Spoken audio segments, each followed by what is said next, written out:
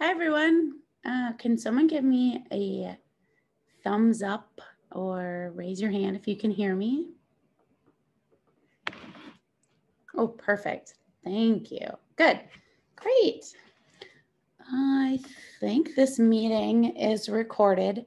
So just to keep that in mind. And we're just shy of 6 o'clock, so I'll give it a minute and then get started.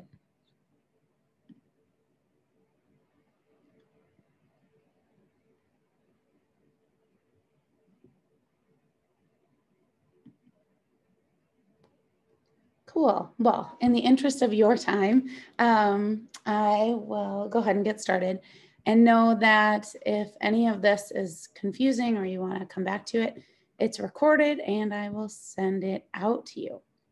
So welcome. Thanks for coming. I'm Tami Limberg, the Lower Adolescent Program Director, and we're here to talk today about the theater intensive that's just beginning on Monday. Things are a little fuzzy at this point in my brain, so bear with me. It is just for 7th and 8th grade students to kind of complete what we used to call J-term, and the last 2 years have afforded us the ability to reflect and refine how we do this practice. So I don't think there's any 9th grade families here, but this is just for 7th and 8th grade students. So it's actually a pretty quick slide deck. If you have any questions, go ahead and put them into the Q&A box or the chat, and I'll do my best to answer them as we go. So here we go. I'm gonna do this version so I can see my notes that I put in the bottom. So we're here to talk about the 2021-22 theater intensives, and we are doing a rendition of the Snow Queen. So we'll talk more about that. But I first wanted to say a bit about why we do a theater intensive or a J-term. And, you know, Maria Montessori writes that the opening up of ways of expression through exercises and external aids will help this difficult development of the personality. And she's talking about the adolescent development in her book, Childhood to Adolescent. So what she means is that adolescence is a beautiful time of intense growth, consciousness of self that the student did not have in upper elementary, where they're focused more on cosmic education and this big imaginative world that's out there. And the development of social awareness comes in heavy during this third plane of development. And the theater intensive offers students this beautiful opportunity to have a time of intense growth, self-awareness, and social development, all behind a sort of mask or acting through a different person. So you get to try on these roles, go out of your comfort zone and try new things, but it's not so socially difficult because you're acting, you're a different person. So it's pretty amazing. The challenge, of course, is to get on stage and to either have a really big role or a small role or just a non-speaking role. Those are challenging for every student at different levels. The addition of all of the props and costumes is also a challenge. So the executive functioning piece that we talk about so often in the lower adolescent is really put to the test with real consequences here. They're developing their self-confidence on stage in front of us every single day, beginning to become aware of their talents and their adaptations to all of these different new challenges, and their self-expression. They're beginning to work on themselves at this level where they don't really know they're working on themselves, where students aren't really thinking, oh, I'm developing my ability to act or do art right now. And it's in tandem with people, with their socialness and their peers and their conversations, with the responsibilities that come with a play. So if you didn't get the tickets out on time, people can't buy them the t-shirts, or the props aren't ready on showtime, we have a big consequence there. So it is pretty real. Lori York Crockert, one of my Montessori trainers, says, it is through the avenues of self-expression that the adolescents test their identity and their values, their gifts and abilities. And she goes on to say that through creative work and the work of the imagination, they try out their perceptions of who they might be or become against the perceptions of the world. And through art, music, writing, drama, and dance, they try out roles and process their emotions, clarify their ideas, invent and reinvent themselves. So thinking back to maybe if you're a student, you are already thinking to today when you might have experienced some of this, or as adults, we can remember what our middle school experience was like and how much we were experimenting with ourselves and who we were and the idea and our identity. So that is why we do J-term. It is, or theater intensive. It's pretty amazing.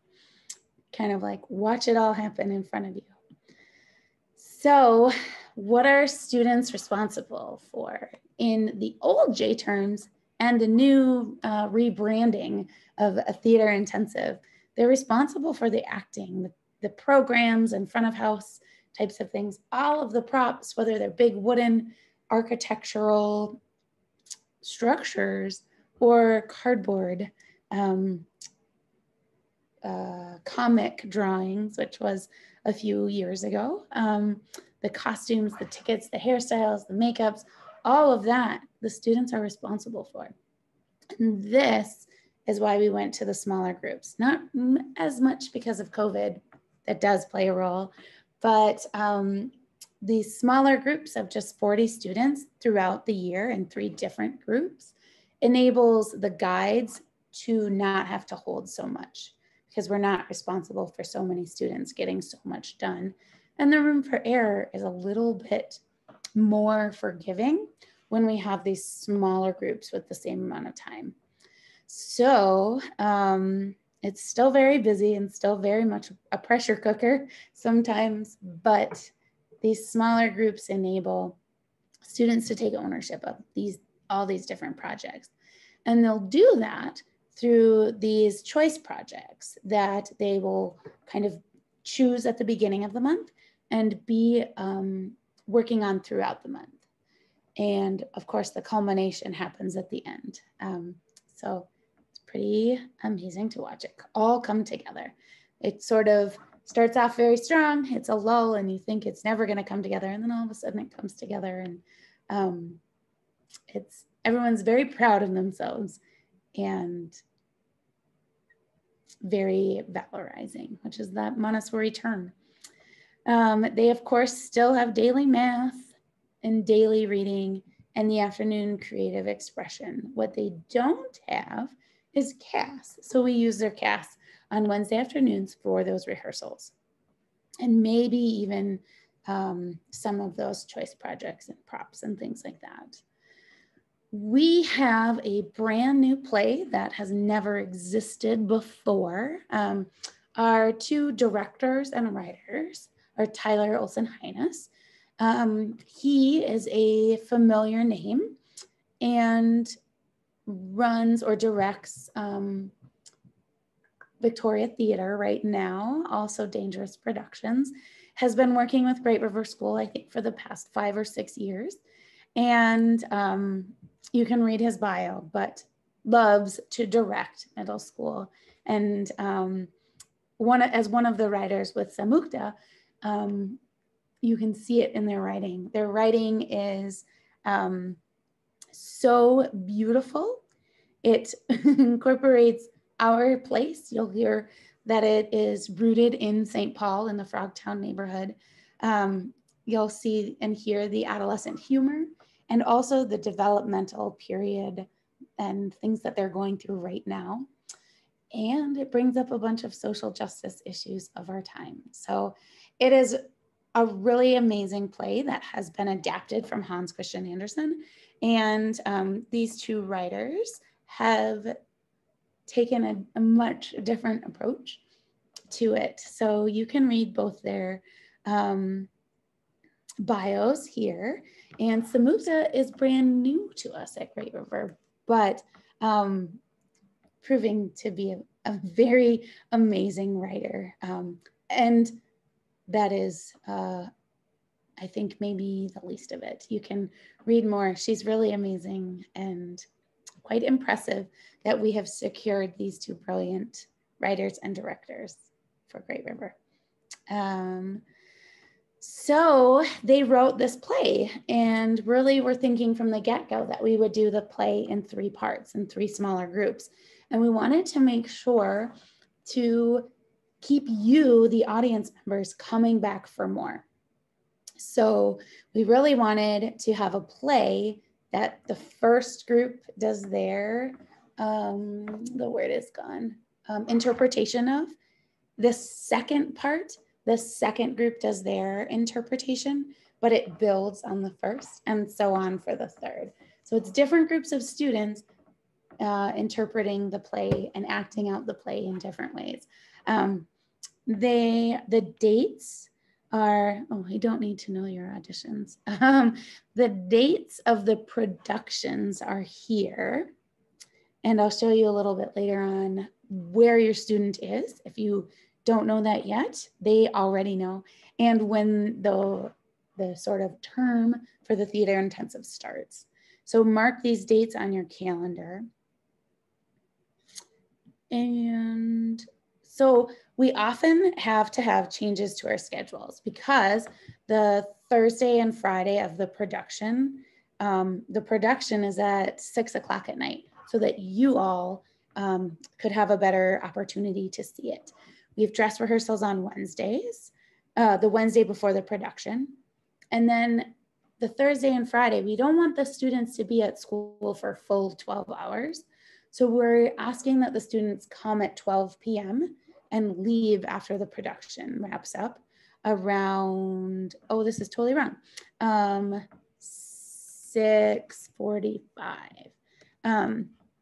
So they will have about a 7 or 8 hour day, which is plenty during these stressful days.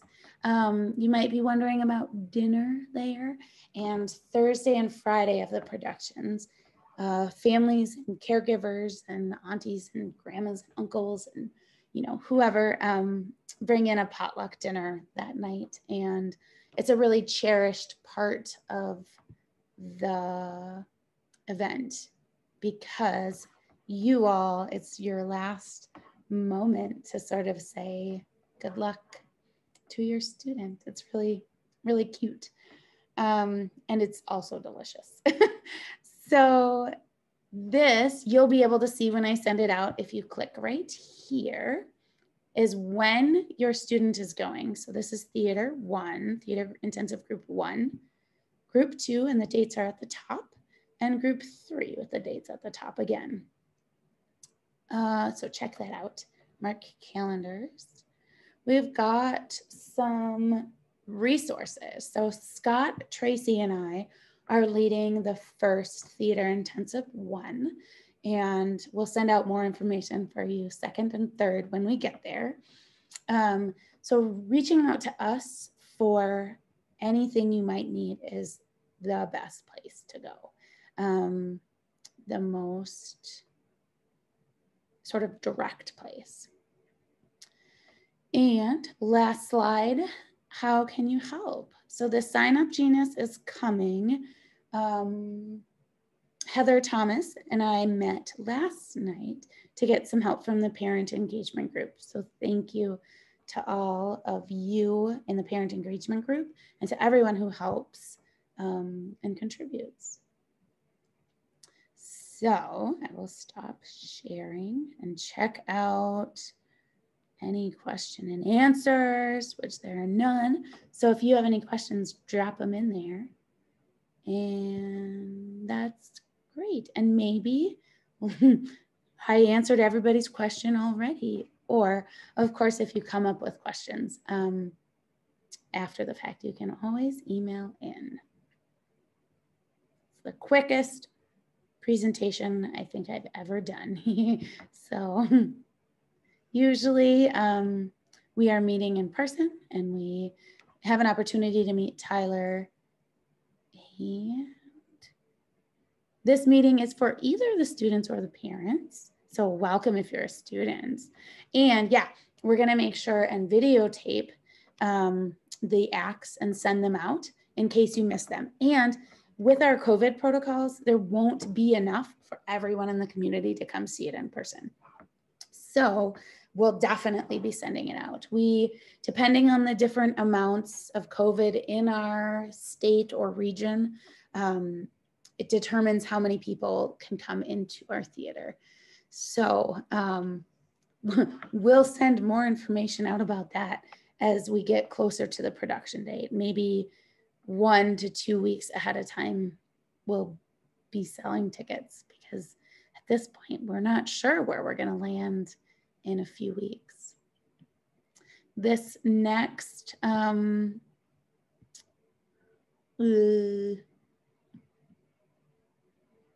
theater intensive begins on Monday the 22nd, as many of the quarters changes. So, and yes, if you're, one of the questions is, will the families with students in that act get ticket preference? Yes, yep, you do, of course.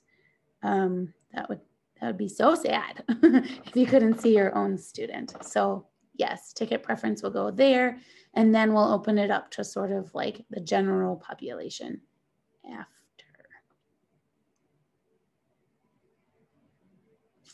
Cool. Thank you for your questions. It is a pretty straightforward key experience. It's one of our 3, and it enables the students to sort of dive in on their own thoughts. Children are able to miss days during their intensive, but if you're going on like a week-long or a couple-day-long vacation, that will make it hard for your students. So if that is if you're wondering about that, let's make sure we chat.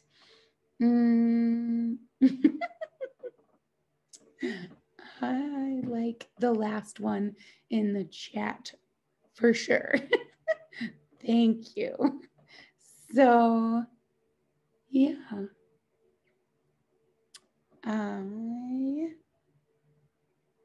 I will, I'm surprised it only took 17 minutes. It's probably because this is straightforward and I've been thinking about it for weeks and weeks on end. So if I missed anything, feel free to email in, and when I send this out, I'll put all those questions that come in the email so that you also don't miss those questions. And thank you for spending your Tuesday night with me. And I'll remind people, tomorrow's a half day. The students are done with school at 11:45. And then Wednesday through Friday of next week is fall break. So no school those days. Here we go. And I know teachers and students alike are grateful for this half day tomorrow. So thank you to all of you families that are doing whatever you have to do to make this possible. It is a time for guides to get together and talk about things that are working and things that need to be improved, and how we can help students during this really tricky time. That's really hard for everybody, families, students, and teachers and administrators alike. So thank you for everything you're doing to make this possible and all of your support. I will stick around for a little bit, but feel free to sign off if you have no further questions, and know that I'll email out any other questions that should come in.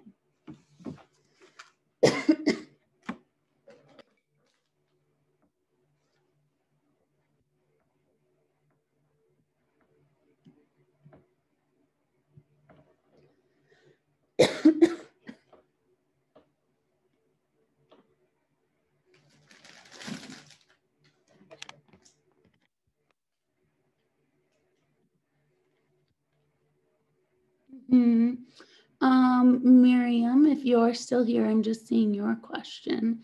The students not in theater intensive do have a regular schedule. They'll get their schedule, I think, on Thursday. So they'll have a piece of paper that tells them their schedule. And auditions have already happened for this current theater intensive, and the next one are tentatively scheduled for December 1st for that second round. But I just want to check a few things, make sure I'm right before I publish that date for sure.